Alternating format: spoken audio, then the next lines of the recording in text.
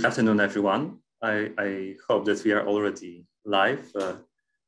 Let me welcome all of you to the discussion about economic coercion and the best possible ways in which Europe could protect itself against it.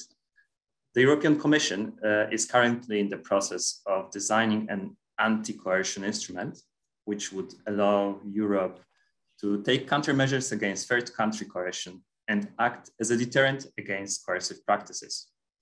It is set to propose the instrument in the autumn, and the co-legislators will then decide whether they want such a deterrent or not.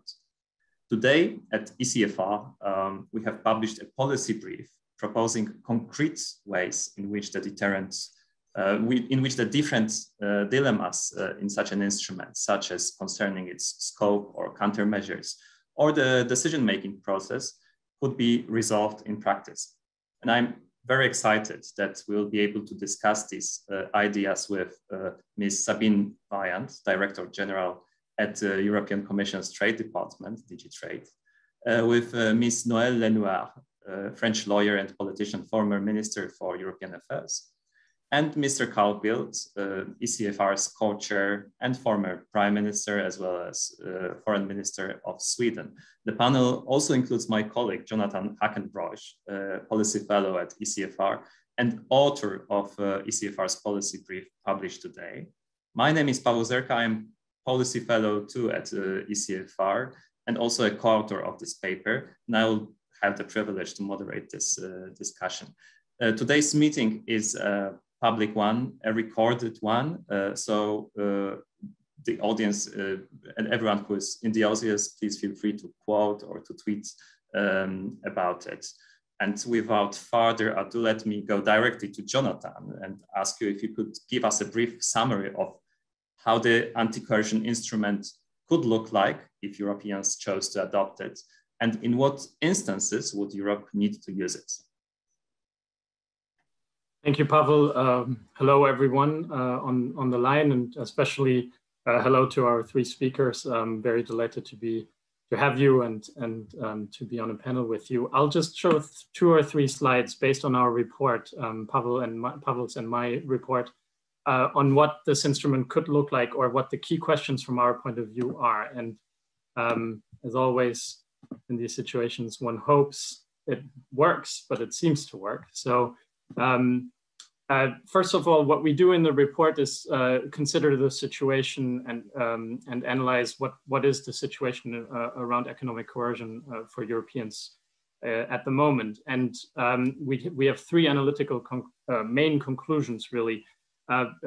We've all seen in recent months that Russia might still be considering banning Czech beer as punishment for the Czech Republic declaring that it was Russia's military intelligence service that was behind warehouse bombings or warehouse explosions in 2014. We've also, we're still very much aware of the Chinese sanctions in March that did also have involve economic punishment against European companies. Take H&M, Adidas, and others that disappeared from e-commerce platforms and other, and faced popular boycotts, which are an increasingly common Chinese sanctions tactic. And we also have seen that while the US administration has suspended certain sanctions on Nord Stream 2 and also Section 301 threats over the digital taxes, even the new administration doesn't completely take these options off the table with regards to the EU and relations to the EU. So we have 3 main conclusions, as I said, on economic coercion. One is China is willing to use economic punishment to change EU policies, and increasingly so. And that's important because the economic damage that came with the sanctions in March was fairly little when we look at H&M and Adidas disappearing from these platforms. But the message communicated behind it that we analyzed as ECFR, how we analyzed it, was very much a message to Europeans: be careful about policy stances because we may use such methods of economic punishment.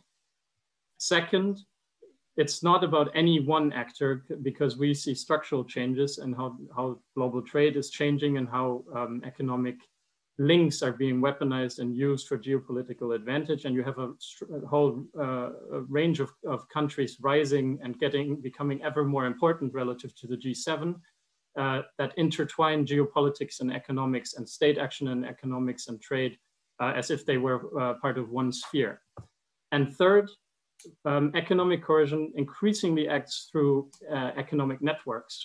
And this means that you can de facto alter European policies by targeting European companies, which ever more find themselves squeezed between a rock and a hard place, between different regulations, a regulation that says you must not follow US sanctions or European sanctions in China, for instance, and that needs to be taken into account. So we have looked at what an instrument can look like and identified 4 key political questions. This instrument, as Pawel has said, and as the Commission is contemplating, would be for deterrence purposes and would involve the EU being able to use countermeasures, most likely. And in any case, that's how we analyzed it. And so the question really, the first question you ask yourself, of course, is, so apart from what countermeasures, which is the second question, and I'll talk about that in just a second, the first question is what coercion are we responding to under such an instrument of an anti-coercion instrument? And that question for us on that was it seemed very important based on the task force work that we've done together with high-level representatives of governments and the private sector, which this report is based on, even if it's not consensus work or even if it's Pawel's and my opinion. Our conclusion from that work was that we probably need something like a flexible resilience mechanism, because if we base the anti-coercion instrument solely on predefined triggers and just predefine what sort of coercion, state against state coercion we mean, then it leaves open a gap. And that gap, in ad hoc cases, we believe that gap should be filled. So if we can see, for example, great damage to European companies and sectors or critical European interests hurt, when the Commission and member states agree, it should be possible to then also use the anti-coercion instrument and thus countermeasures against that very specific coercive act. The question, what countermeasures? Here we identified a big difficulty for the EU, which comes from this odd structure that is the EU, because of course we're not the United States of Europe, and we're not going to be the United States of Europe anytime soon, but we're also more than just individual nation states. And that makes it difficult to design the right countermeasures, which have to be effective on one hand, but also credible. And effective meaning they have to impress a third country and actually make a difference. And credible meaning it has to be credible that the EU can impose them swiftly with the necessary level of member state ownership. And the last slide tackles exactly that question. So if we want to have countermeasures that are both credible and effective, a theoretical example would be having an EU OFAC, centralized competence, centralized enforcement, and therefore very credible and effective, because you can target the third country where it will be impressed or where it will make a difference, and it's credible. That's unfeasible for the moment, but we're just mentioning it here as a sort of model or an ideal type scenario for countermeasures. The other countermeasures are either more effective than credible or more credible than effective, and it all depends on how they are used, of course, except regulatory countermeasures, which are in the middle, but they bring other difficulties.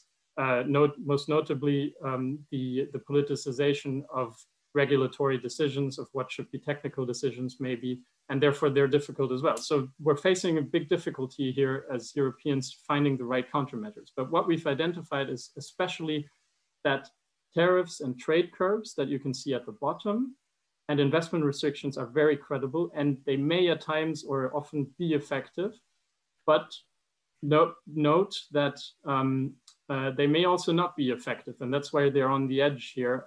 Because one of the lessons of certainly of Trump's maximum pressure campaign against China was, and we're not comparing Europe to doing this at all, but one of the lessons that came out of it was that terrorists did probably not impress China very much, and that that the maximum pressure strategy was probably not very effective. Investment restrictions can be very, very effective, but incredible. But we also mentioned something else: sectoral sanctions, sectoral divestment, and export controls.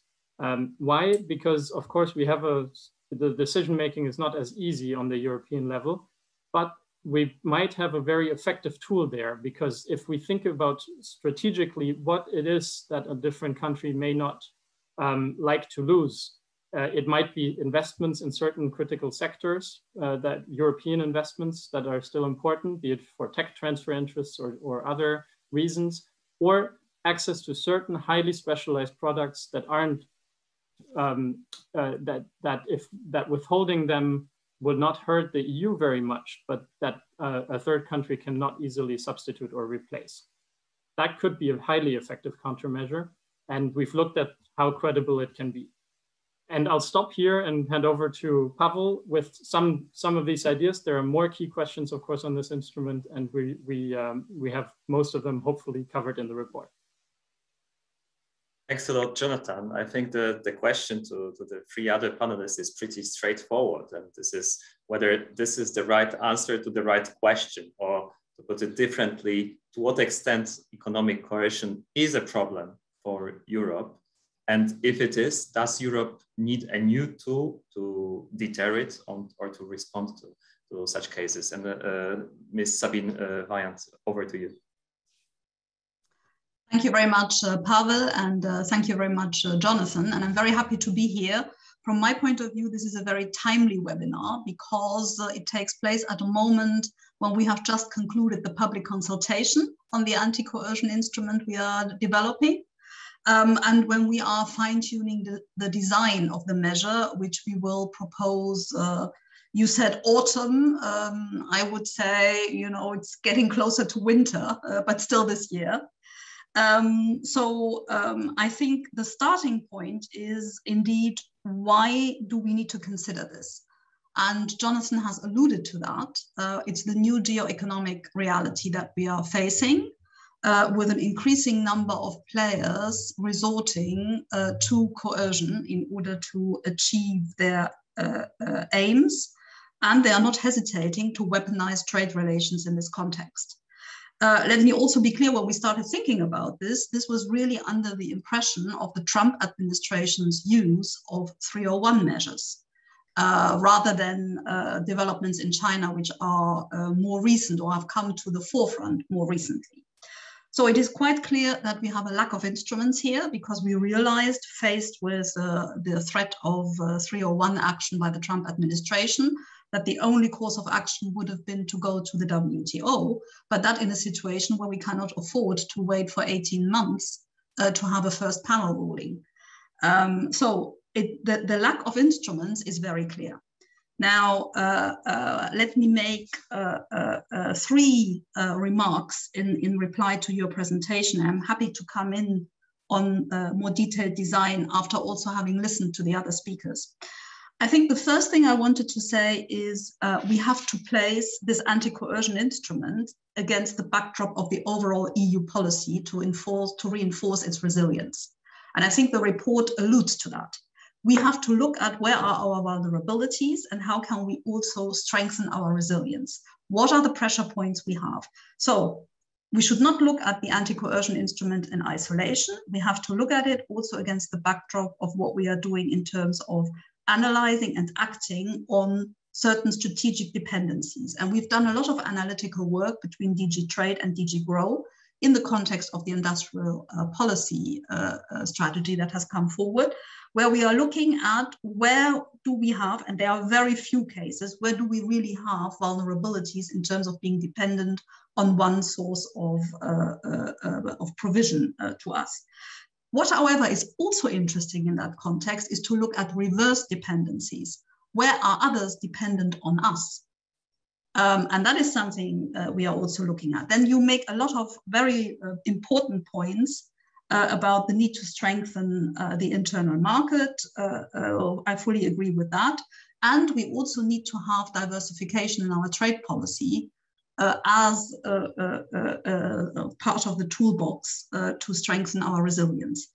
So it's in this context, against the backdrop of open strategic autonomy, that we are reflecting about an anti-coercion instrument. Because we remain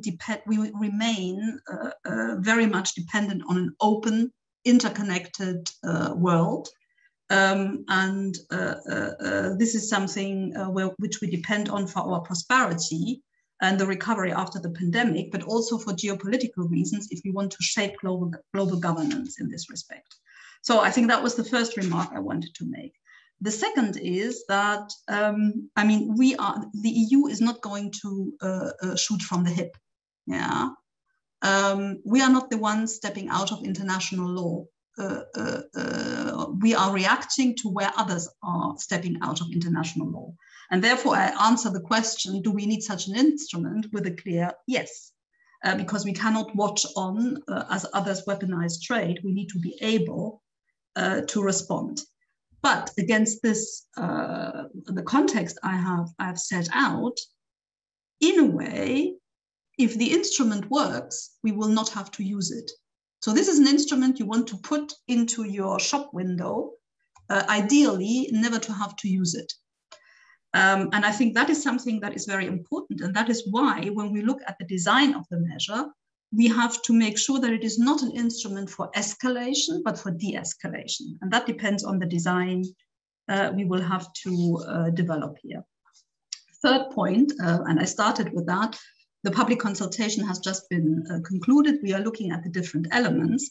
And it is clear, and Jonathan has already referred to many of the points we need to look at. The triggers, yeah? And here we have to be in line with international law. And that puts a certain constraint on us in terms of tackling coercion vis-a-vis private actors. It's not black and white, you know. From our point of view, we can build this on violation of state sovereignty by a coercive action that aims at changing government's behavior. But we can capture also, we are confident we can capture informal forms of such pressure. Or silent forms of such pressure. But that is something we are currently looking at, because we need to make sure that this is legally solid and functions. Second design feature we need to look at is obviously the actions. And here we would be aiming for a very broad scope in theory, so that we can tailor make the threat of action to the concrete action we are counteracting. So tariffs and trade curbs, yes. Investment, public procurement access. We are also looking at intellectual property. We have not looked at export controls, because export controls are being carried out in a security logic. Yeah, and we are working also with others, but on the basis of international regimes like Wassenaar, etc. So, you know, the export control for reasons of anti-coercion is something I have some hesitation about, but I'd be interested to hear what others have to say. And the third point, the third design element is the decision-making, where, you know, there we need to strike the right balance between speed, which is important for credibility, and ownership by member states, by all the actors in the EU, without allowing a third country to divide the EU in the design of the measures. So these are, we also need to build into the decision-making a sort of a cooling off period, which would allow us to de-escalate. So, you know, you can also take a first step and then say to the third country concerned, let's sit down and talk about this, because you can still avert these measures by the EU. So these are the three elements we are currently looking at, and I'm looking forward to the discussion and hoping I will get some ideas on how to fine-tune our own reflection inside the Commission and DG Trade. Thank you. Thanks a lot, and I hope our paper will prove useful for that process too. Mr. Carbild, We already read part of your answer in your latest piece for Project Syndicate, where you said that Biden is back, but America isn't. But still, let me ask you the same question. Is the anti-coercion instrument the right response to Europe's current problems? It is unfortunately one of the responses that are needed. I would have wished that I would have said distinctly no to this particular question, but I can't. What we've seen is different actors use economic coercion for quite some long time. I go back to what I've seen over the years of Russia, primarily to the different countries in his neighborhood. You mentioned the recent example of beer versus Czech Republic. But I mean, if you talk to the Ukrainians or the Moldovans or the Latvians or the Lithuanians, the Georgians, it's been going on for decades back and forth. And I remember times when it's been frustrating in the EU that we had no instrument to do anything about it. It was not directed in this particular case against us, but it was directed against interests that we were defending as well. And Russia has also been using it in ways that have been somewhat difficult, because sometimes they have been doing things, you say Moldovan wines is unhealthy, and the diplomats in Moscow know nothing about that because they don't take those sorts of decisions. They are hardly even informed. It's taken by some sort of allegedly independent authority, and under provisions that are somewhat difficult to deal with. I'm just mentioning that to say that Russia has a long experience to use this over a wide variety of different ways. The Americans, as been mentioned, not only Trump, has to be said in all honesty, economic instruments as part of their policy arsenal has become increasingly important, primarily the weaponization of the dollar, but also to some extent the weaponization of trade. I think we have gone through a period that has been particularly difficult with Trump, because we had a difficult period overall in the transatlantic relationship that is probably, hopefully, behind us. But I think the tendency in the US to use the financial and trade instruments, that has not retreated, that is still there. And then China. China has been using this for a long time, although we have not been affected. I mean, it's Japan, South Korea. Lately, you've seen Australia, that is more recent addition. And they've also been using it in some sort of Russian sort of ways. I mean, it's a public anger of the Chinese people against HMM because some sort of statement. I mean, so we've had this for a long time. So sometimes they use the overt instruments and sometimes could covert or somewhat more difficult to deal with. This is the world in which we are in. And Europe must devise instruments. When that is done, I think a couple of remarks. First, I think we should, and here perhaps ECFR can, we, if I use that particular word, can use more. We should publish somewhat more and encourage more studies on the effect of this, because my argument would be that in most cases where this has been used, it has been ineffective or counterproductive. There is the belief that economic coercion works. I think the empirical evidence is that it rarely works and is sometimes counterproductive. And have more of that out in the public domain might act as sort of slightly discourage the use of that particular instrument. If that doesn't work, and this is a long-term thing, I would like to sort of emphasize the two aspects that Sabine mentioned as well. The aim of our instruments that we must have, in my opinion, are two. One is to deter. We don't want this to happen. We have an instrument in an open, rules-based, multilateral order. That's fairly obvious. But when others are doing these things, we must have an instrument to deter them, to say that if you do these things, nasty things might happen. And these nasty things are not good for you either.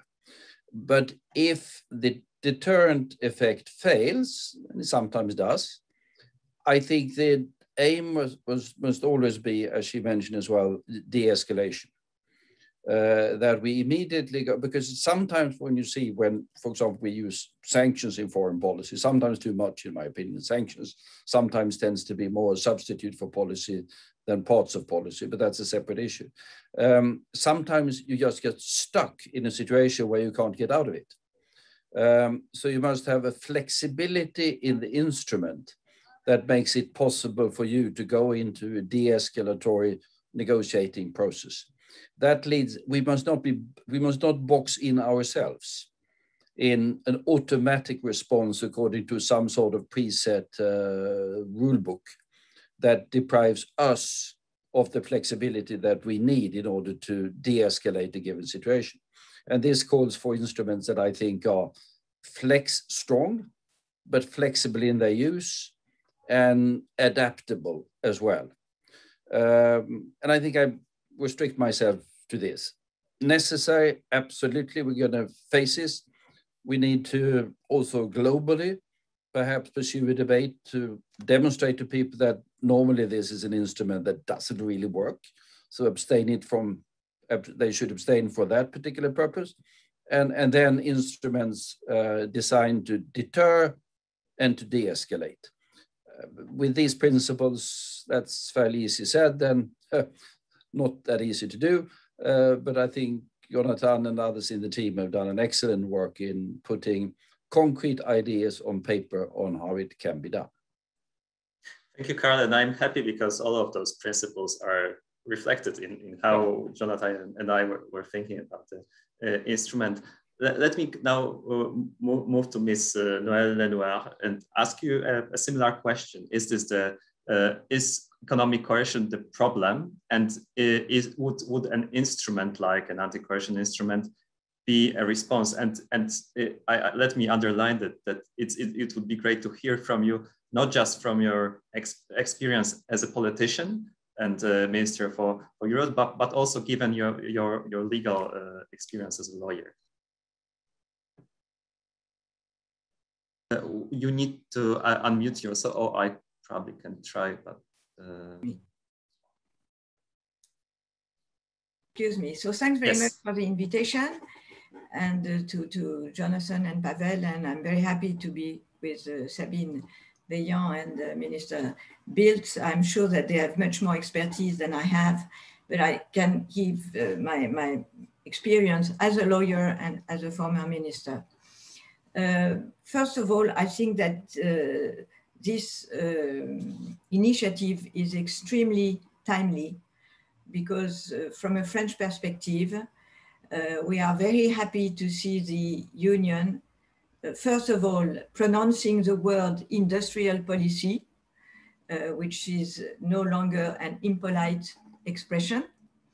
Second, to take care of the external world, because I think that the real issue is no longer essentially the internal market, but the place of Europe in the world and how we can sustain our economy, that is to say, to defend our value. And it's very, very important.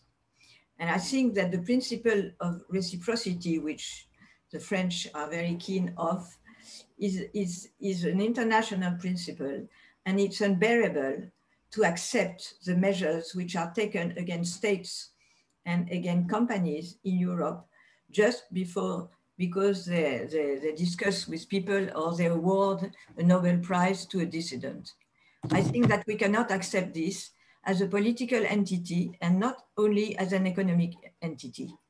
And I must say that in France, we have many political problems, as you know, but one of the reasons of the disaffection to the European Union from citizens, it is its weakness. And the press has been very, very tough with Europe with regard to the conclusion of the contracts to get as many vaccines as possible. I think it was unjust, but it shows that the citizens are told that Europe is weak. And what is more important even is that now industrials, some of them, think exactly the same with some reasons. Because the Green Deal is formidable, because we want to serve you know, the interest of the planet and of the world and of the future generation. But industry has to live. And all what is done now is just to sanction industries. Legislation on transparency, legislation on the duty of vigilance. I'm totally in favor of that. But I think that what is really new, in the bad and the good sense, I must say, is that the industries, first of all, they are much less feared by retaliation measures if some coercion measures are taken to retaliate against boycott of their products, for instance, if it is at the level of the union, of a united union. And it's clear that, for instance, the auto industry in Germany, which is very vulnerable because of the investment in China, has changed. Sabine, perhaps you know better than I do, but have changed. They didn't want anything to be done. And now they have changed. They think that they have to be protected by the EU. And I think that the real challenge of what you are doing is to show that the European Union is able to protect its citizens and also its economic operators. And it's time to show it because it's not obvious at all at the present time. The second point for me is that because we are a less strong power that we should be because of political reasons, not at all of economic reasons, but it's very difficult to manage a country. So it's very difficult to manage 27 states. I agree, of course, I'm aware of that. But the weakness is that we haven't done what is absolutely indispensable in this respect, lesson learned. Why is it that all the tools that we have to protect our economic interests do not work? First of all, the dispute settlement mechanism at the WTO. Well, it doesn't work now because of President Trump blockage of the appellate body, but also it doesn't work because it's too long. You know, the timing of the industry is not the timing of the administration. I don't know how to do, but we cannot accept that the countries which infringe international rules of the WTO have before them 2 years, 3 years, 4 years, 5 years to continue without being sanctioned. So I think that it's really an issue. The dispute settlement mechanism is good in itself, but it's much too long.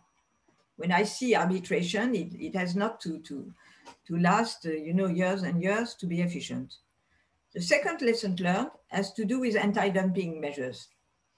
And of course, we respect the rule of law, but the proof that the Commission has to bring to show that the prices are not, it's linked to dumping and because, et cetera, you know, it diminishes greatly the efficiency of the measures.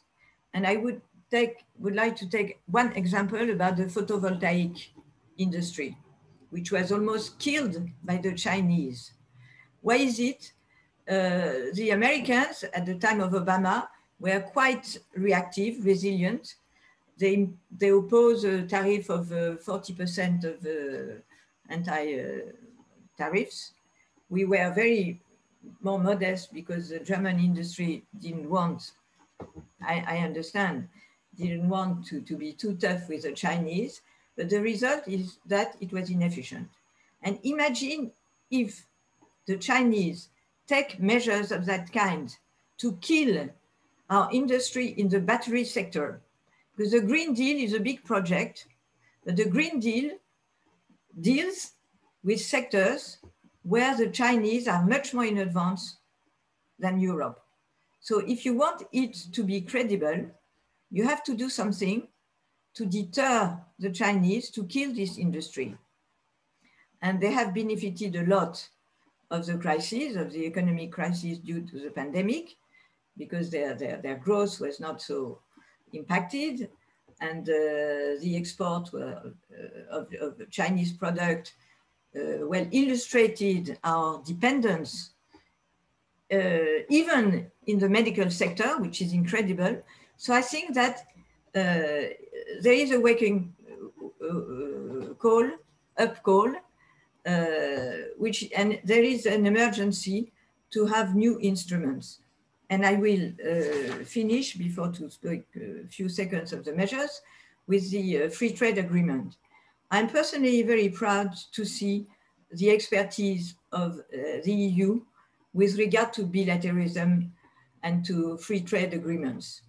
They are more sophisticated now than they were, and almost all regions of the world, except Russia or other regions for political reasons, are covered by these agreements. But these agreements must have teeth. And as a lawyer, having worked with companies which were faced with discriminatory domestic regulations, not in China, I won't go to the country, in another country, they were surprised to see that at the occasion of the meeting, annual meeting between the two parties, the EU and the representatives of the other country, nothing had been done, and the subject matter had even not been evoked. So I think that if you want to give more credibility to these agreements, which are really an asset for Europe, there is a need to give teeth to these agreements, because reciprocity is the first and basic principle of international law. And of course, I'm aware that relations of force prevail sometimes, but we have, as the community of law, based on the rule of law in Europe, we have to be respected. And I'm afraid that if we don't take measures, we won't be. So with regard to the measures, I have no expertise. I think that first of all, they must be as diverse as possible. And as Sabine said, tailor-made, because we have not to limit ourselves, first of all.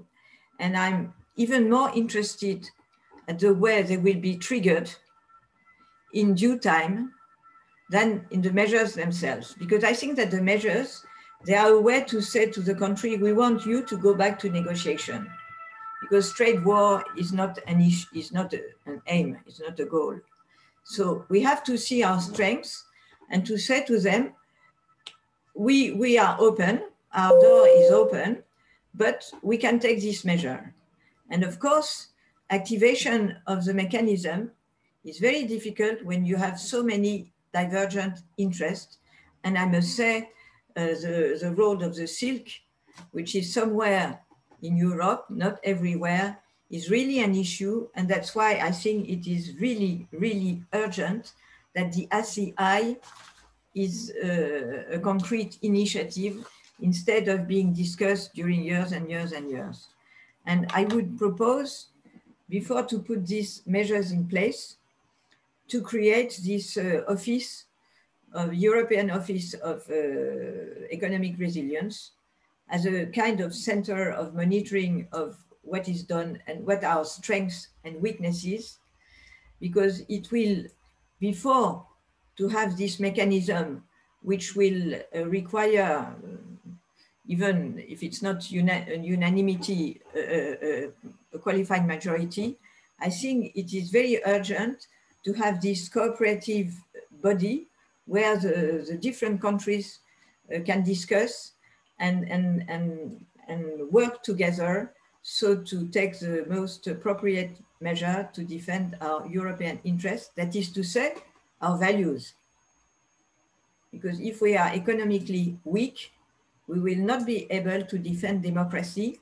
And I'm not sure that the future generation will live in a democracy, even in Europe, if we are not economically strong. Thank you. Thank you. And just to say that the Resilience Office, this idea is also in the paper that we published today. We believe that this should be part of the whole ecosystem of things that are needed in order to provide resilience. We are in the middle of our discussion, and I would like to ask the audience also to put your questions in the Q&A chat. And before I go to those questions, let me still ask one more question to Ms. Sabine Weyand and to Carl Bildt. And the first question to Ms. Weyand is about countermeasures. So how to design credible but also effective countermeasures. You said that you would like to have a wide scope, but at which concrete countermeasures you are looking in particular as the most promising ones? Well, I'm also tempted to react to Noël Lenoir. Yeah, please feel free to do so. Of course, went a lot beyond the question of the anti-coercion instrument here and raised a lot of issues which would merit another seminar, I would suggest, especially on our free trade agreements having teeth or no teeth. I think we are, with the Chief Trade Enforcement Officer, stepping up our action, because it's not a question of the agreements having teeth. It's a question of having the resources to follow up and to hold everyone to the commitments they've made. And I think we have a lot to show already in terms of enforcing what we have negotiated. And let me also make one remark where I really disagree with you. I think the issue of the photovoltaic industry is the typical issue we face when we look at anti-subsidy, anti-dumping action. And that is, you look at the producers of the product, in this case, solar panels, and you look at those who actually use them. And in this case, given our targets on renewable industry, there were many who were interested in having cheap imports from China. So it was not a question of the tools, and we certainly cannot lay this at the door of the WTO or at the door of our own procedures. This is simply a matter of adjudicating between different interests. Whether that's within a country or within a continent, I think that is the challenge we face here. But where we take these actions, they prove to be extremely effective. If I look at steel and China, I think we have nothing to be ashamed of, on the contrary. But to come back to your question, Pawel, on the issue of the instruments, I think we are looking at all the issues that you are, in terms of the measures, we are looking at all the things you identify. Plus, I think one element I already briefly mentioned is also intellectual property. That is something we are looking at. Where we are a bit skeptical, but well, I'm not excluding reflections on this, is on export controls, because it would be a change of logic in the export control regime as we are operating it now. Then there is procurements. Sorry, what about public? And public procurement. That is indeed something we are looking at as well. So from that point of view, we think that with that, we would have a panoply of different instruments, which we could then, where the use or the threat could be tailor-made to the action we are targeting. At the same time, and I think this will also come up in the discussion if I look at the comments, there are also other actions we need to take outside the trade field in terms of the resilience. And I think you mentioned, or Carl Bildt mentioned, also the weaponization of the dollar. So I think it is extremely important that we become serious about the international use of the euro. And I think we also have to look at the issue of the blocking statute, which is linked to what we are doing here, but it's not exactly the same. So I'm sure we will come back in the on the questions. But so we are looking as broad as possible, and we will have to discuss with the member states what exactly are the measures they would be willing to consider and to put into the toolbox. Then we would still have a discussion when we come to a concrete case, what is the most appropriate instrument in a given case to deter coercion. Thanks a lot. I will quickly go to Carl and ask, not just as a former Prime Minister and former Foreign Minister, but also as a Swede, aren't you, when you listen to all of it, aren't you too afraid about the protectionist threat, which looms in all of those discussions? Or what are the risks that you see in the anti-coercion instrument? And I have to unmute you, or ask you to unmute. No, as a Swede or as a true European, because Europeans are by tradition always free trader. That's why, I mean, why did Europe gain global ascendancy 200 years ago? It was because we traded with the world. Others were protectionists, we were free traders. And then we went from a world dominated by the protectionist Indians and Chinese to the free trading Europeans. I'm a Swede and I'm a European. So that's more an ideological, historical comment to the entire thing. No, as I said at the beginning, I would have wished this discussion didn't occur. that this is completely unnecessary. But we can't disassociate ourselves from the world as it is. But that's also why I underline the fact that I think we need to do more studies to demonstrate that normally these instruments don't work. As a matter of fact, I know very few examples of it having worked. I mean, the Chinese have used it against Japan and South Korea. They could do a slight adjustment of something. It was mentioned the example of the Chinese against Norwegians. What did that produce? Nothing. The Russian, all of the instruments I've used, basically counterproductive. These countries are now more far away from Russia than they ever been. So that's also part of the deterrent that is there. Two more specific comments. One, Sabine mentioned in the inventory that has been done by the Commission that you've also looked at the sort of the reverse dependency, so to say. Not only where we are dependent upon the outside world, but where the outside world is dependent upon us. Not very many examples that I can think of at the moment, but it's important to have them on the table, although that brings in, of course, the question, as you mentioned, of export controls. And these issues are not necessarily always in the hands of the Commission, sometimes not only in the hands of, not even of the member states, but clearly it needs to be part of what we look at. And when we look at them, that becomes something that the other countries are aware of and has an indirect effect in itself. Then just stress again, we need to have a very wide array of measures on the table so that we have sort of an escalatory ladder, potentially, but at the same time, be very careful not to box ourselves into some sort of automaticity. We don't want to create a trade equivalent of the summer of 1914, where you suddenly have the one step after the other leading to something that no one really wanted at the beginning of that particular conflict. So these are just considerations that needs to be taken into account. Thanks a lot. I will now read a couple of questions from the audience so that you can all prepare and choose from it in your final remarks. Those questions are, for example, from Henry Farrell, saying that there is an argument that ex post flexibility can damage ex ante credibility, which means that if people know that they can negotiate their punishment after the fact, it may make them more willing to do bad things in the first place. So does the EU face a fundamental credibility trade-off if it tries to adopt a more flexible instrument, or are there ways in which it can overcome this problem?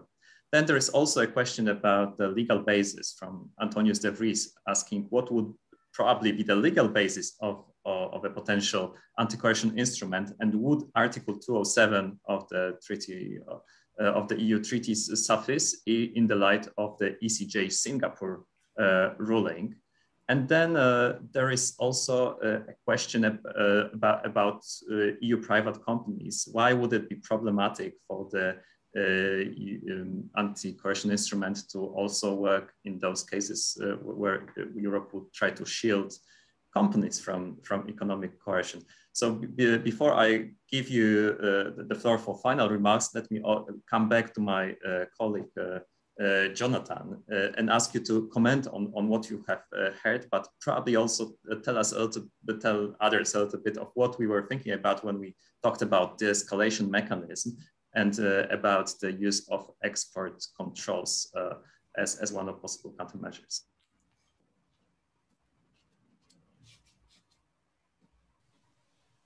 Sorry, now I should be online again.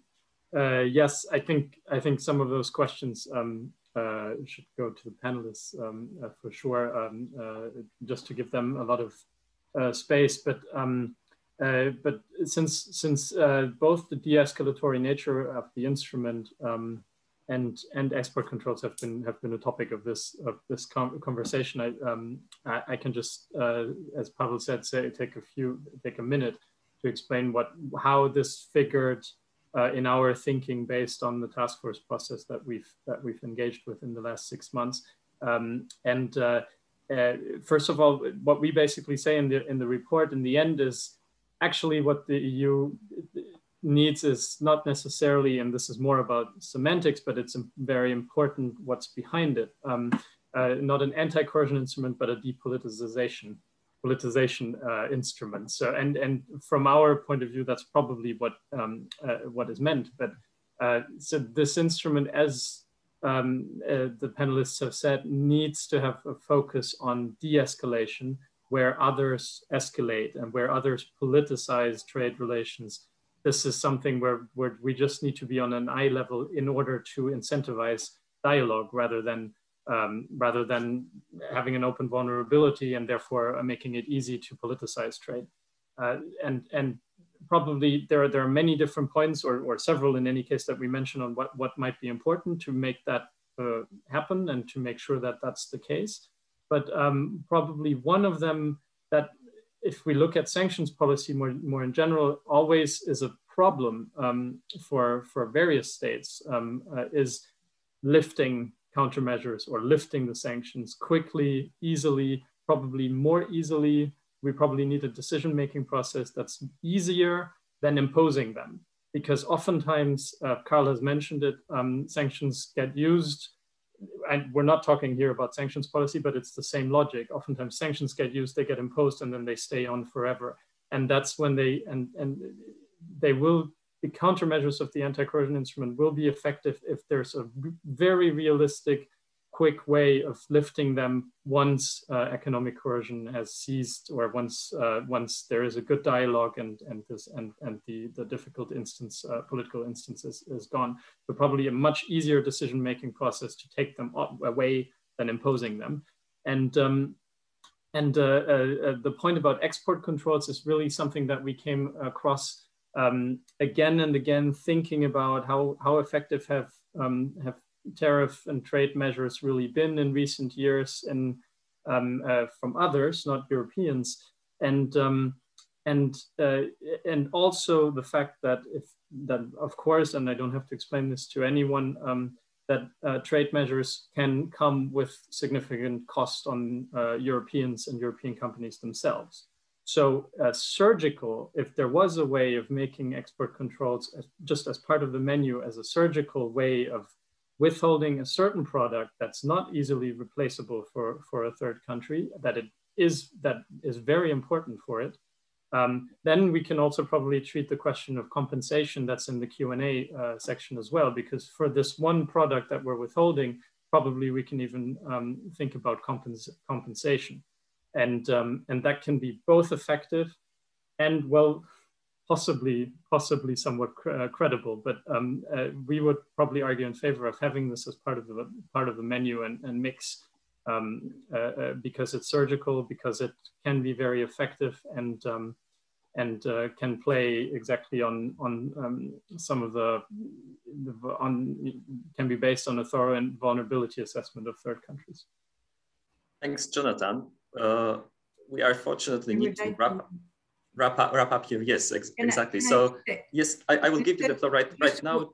But just a word about what Jonathan has said about the industry, where there can be a divergence between the government or the union and the industry, because they don't want to be impacted by the anti-coercion measures. I think that the Office of European Economic Resilience should be a place where the industry can go, and instead of only their government, and be listened to by these people. I think that at the Commission level, that would be perfect, with representatives of states to be consulted, but the tool could be created inside the Commission. I think that it would be very interesting to allow the industrials to have their say at this level, and the Bureau of Resilience can have an overview of the different forces in, which has to be taken account in the decision-making of the resilient measures. I think that the industry must be consulted. Yeah, thanks a lot. And it's reassuring because Jonathan and I are also discussing other things in which ways to strengthen Europe's economic resilience, one of them being resilience office, another being a possible reform of the blocking statute. So this is important to understand all of this as part of a larger picture. We need to wrap up. I need to give 1 minute to each of you, which is not much, to try to respond to some of the questions that I mentioned, but also hopefully you could, in a couple of words, just tell me, in your opinion, what's one key point for Commission and co-legislators to keep in mind when they discuss and design an anti-coercion instrument later this year? Starting with Sabine Weyen. No, thank you very much. And I think there's a rich debate to which we cannot, unfortunately, respond now with lots of the questions in the chat. I think we need to look at the issue of financial compensation for business. This is an open question. We are still studying. Stakeholders in the public consultation reacted differently to that. And I think it makes, I see the advantage because it breaks the link between the companies who will then not exert pressure on the government to cede to coercion. But on the other hand, you also have a moral hazard issue which you need to look at. So it's not, it's not that easy to design. So for instance, if you have a company which invests in an area where there is forced labor, and then you have due diligence obligations, and then a government reacts, a third country government reacts with sanctions, are you going to protect that company and compensate them for no longer being able to benefit from forced labor because they have to withdraw from a certain area? That's just to illustrate that this issue is very complex, but we are looking at this issue. On the Resilience Office, in a way, this is probably the work of 3/4 of the Commission at this stage. So whether this is from energy to transport, to internal markets, connect, grow, trade, etc. What we need are effective structures to pull that together, and indeed to also not only work with the member states, for that we have structures, but also with the industry. Whether a new administrative structure is the best way to do that, whether then basically you have to pull together 3/4 of the Commission, I'm not so convinced about that, but we need to have effective mechanisms here. And the third point is on this issue of the decision-making, which is important for the credibility. I think you're underestimating the experience we already have and the flexible means we have. And we have used those. For instance, we could very quickly lift the sanctions on Boeing when the Americans agreed to suspend them on Airbus. Yeah, so we have a lot of experience with tailor-made flexible mechanisms. And I think we have to design a system where, for instance, you could also imagine that you introduce the measure, but you say they will kick in 2 months' time if we do not put an end to the coercion. Or you introduce the measures and you have a review and say we can remove them after 3 months. I'm inventing the 3 months now, but what I'm saying is we have the tools.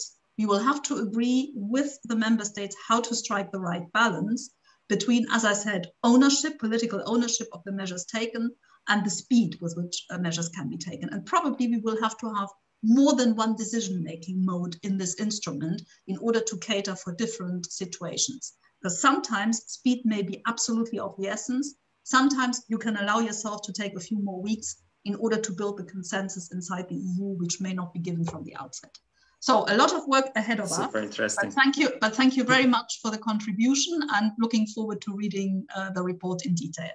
Thank you. Thanks a lot. And I'm moving to Carl Bildt. What's one thing to remember when the discussions about the anti-coercion instrument gather momentum in Europe in the months to come? And I need to ask you to unmute again. Sorry. Yes, thank you. Sorry. Two things. Interesting exchange of views on the decision-making mechanism. Just to underline my experience from foreign policy, that sanctions, there are similarities. Sanctions are of use before they are imposed, because then you can sort of impact upon the sort of the action of your adversary. and when you are prepared to lift them, because then you can also exert some sort of price. In the meantime, bloody useless. You need to have them there, but it's those two. And that's also important. Sabine mentioned the time element. One can decide on a measure that's going to happen X numbers of days, weeks down the line. That's more effective than if you do it immediately. That's just a reflection. Otherwise, what's to take into account? Well, as we said here, we have to be very careful. We are here to devise an instrument that is designed not to be used, because it's designed to deter others from doing the things that would cause us to do the things that we don't want to do. I mean, that's not an entirely easy equation, but if you have that equation at the forefront of the process, I think we'll end up with something that is quite useful.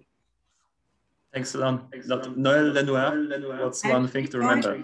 It's not a conclusion, it's just 3 different points. First of all, I think that it's very important to, and I'm happy that it was evoked by Sabine Veillant, to think about IP and protection of transfer of technology. It's extremely important. I thought that at EU level there was a regulation forbidding offsets, but it doesn't work at all and it's never sanctioned. And I think that because Europe is based on innovation, it's for us a question of survival. So first thing, transfer technology and your mechanism.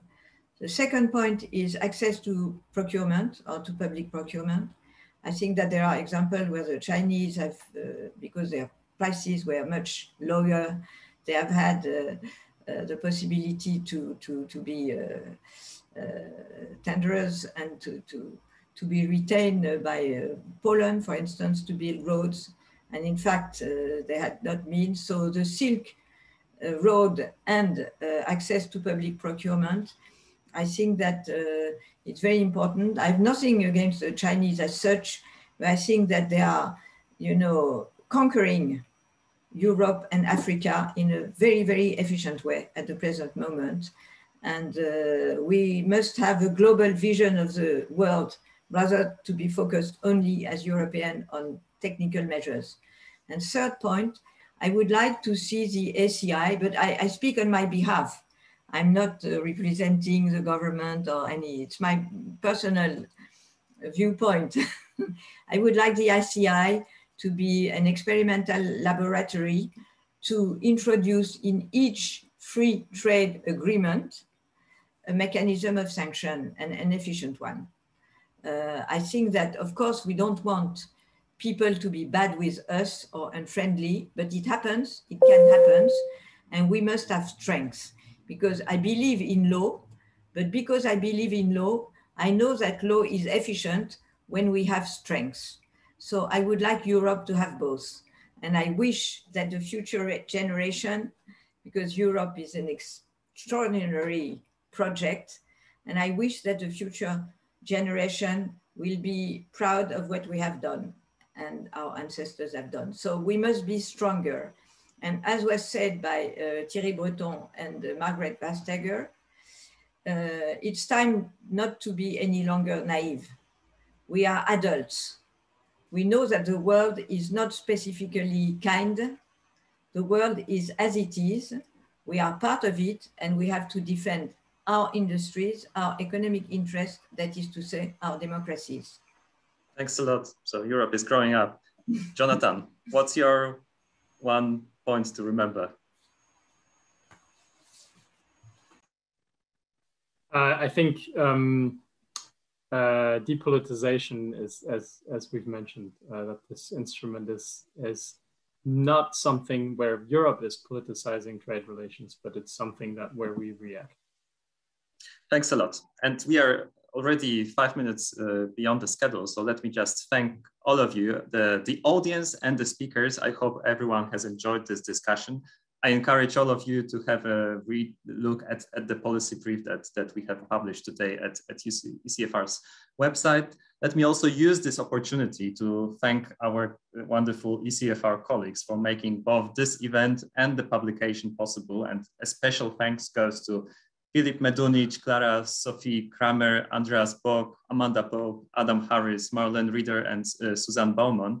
I think I have forgotten about some of my colleagues, but it's already too little time now. It's time to go and watch your football, and I wish you all a good rest of the day. Thanks a lot.